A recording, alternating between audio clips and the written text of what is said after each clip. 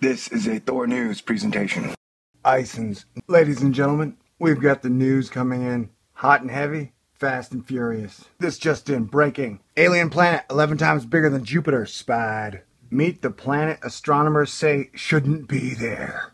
By Sarah Gates at the Huffington Post. Well, that shouldn't be there. An international team of astronomers has discovered a faraway planet that orbits its star at a distance of 6 billion miles, or about 650 times the distance from Earth to the Sun. The orbital distance, far greater than any other planet seen previously, suggests that current theories about how planets form may be off target. Alright, if you've been watching my channel for the year I've been working on it, you will know I have been making fun of the dust disk accretion disk model, or however they say the solar system gets created, for a long time. The idea that a giant cloud of dust gets so heavy that it collapses and forms stars and planets like Earth and Jupiter, Mars, Saturn. And in turn, by doing that, it creates beer, horses, boobies, cars, airplanes, human beings.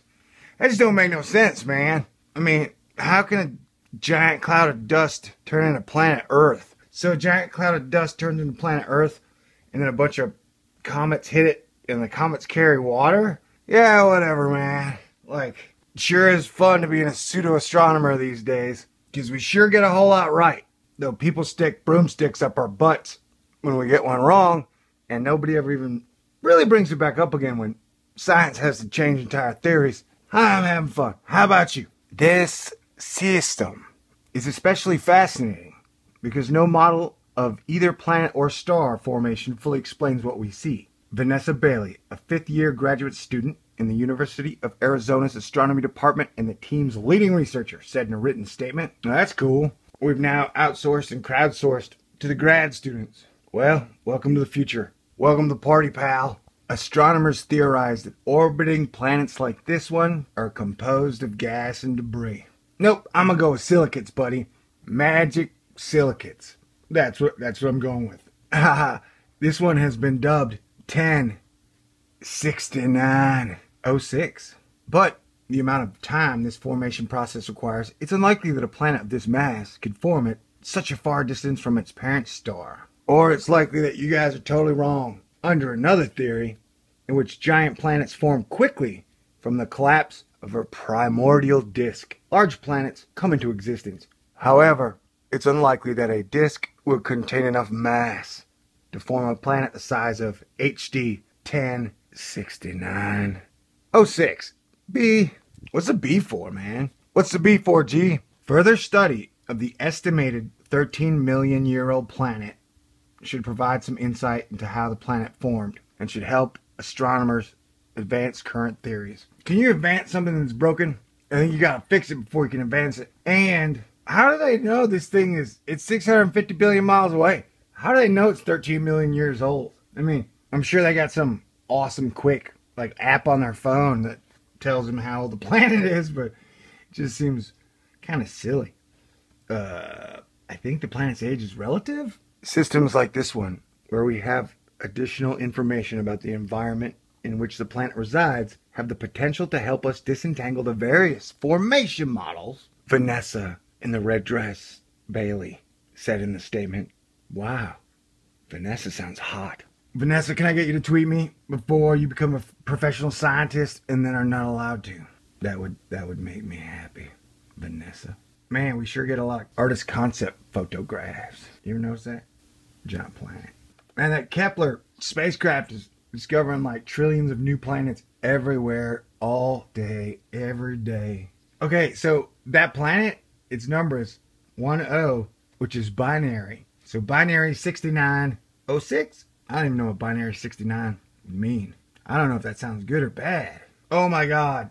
So over here at the Huffington Post, at the bottom of the article, Vanessa, you'll be proud that when people get to the bottom of the article, it says, robot hand jobs are the future, and the future is coming.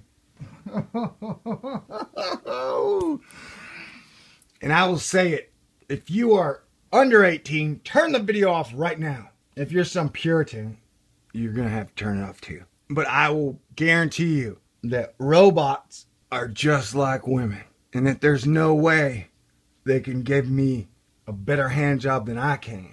And the last thing I want is a girl to give me a hand job. If you know what I'm saying. Did I go too deep into the whatever? It is Huffington Post's fault. Man, HuffPo's a strange breed. I love know-it-all scientists. Who don't? Comments. 6-string sound.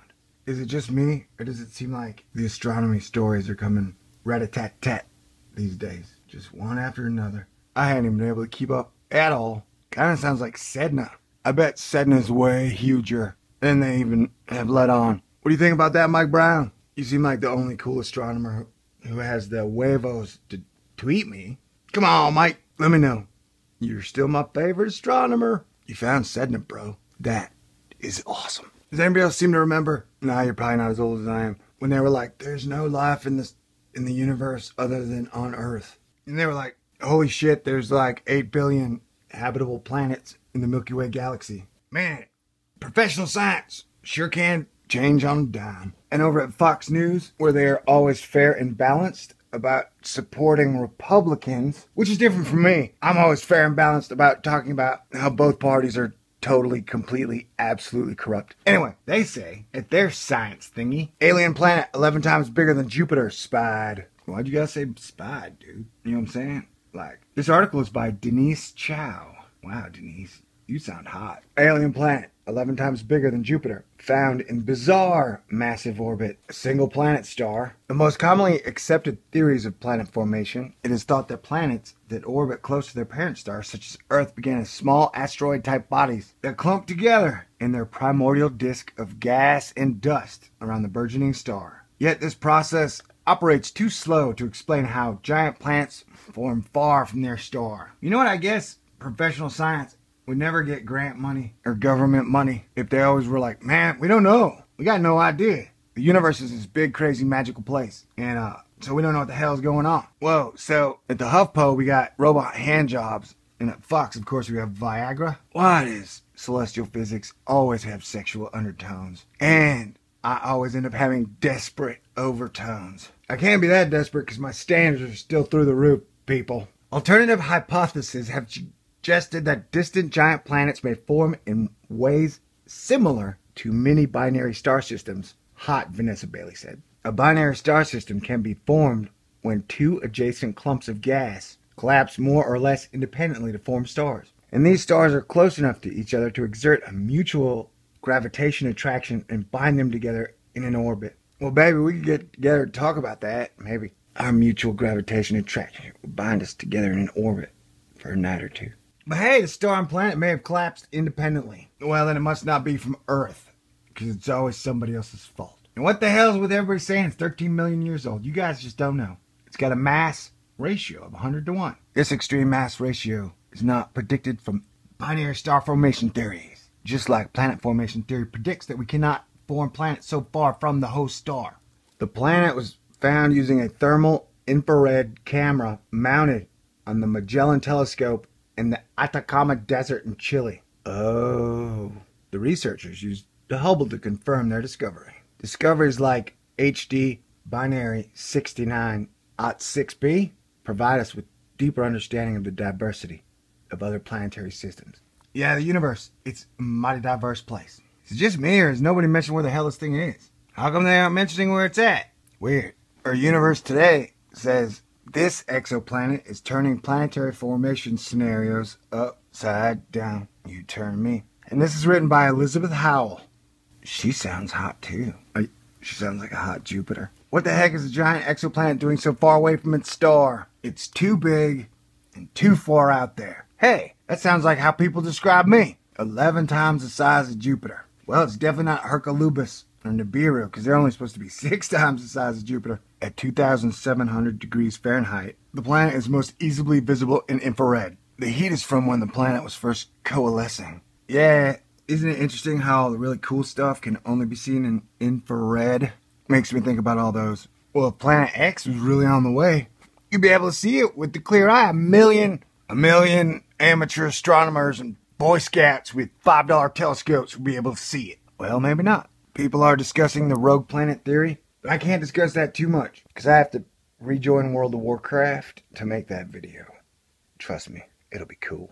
Alright, this one was fun, quick, and easy. God bless. I'm gonna get back to Coming Icing, WTF NASA, Part 50. It should be nifty. And hello, ladies. It is icy outside. We should be drinking some hot cocoa by the fire. And run outside dancing in the snow till we get a deep, deep chill in our bones. And then run back in the house, warm up, keep doing it all over again till we die. Wait, or just fall asleep. God bless everybody. I must confess, while doing my research for the story, one of the people who helped find planet binary 69-6b was Tiffany Meshkat. She has captured my heart and is beautiful like a shining star. She's definitely the most beautiful astronomer in the world. If I don't cuddle soon, I'm gonna die.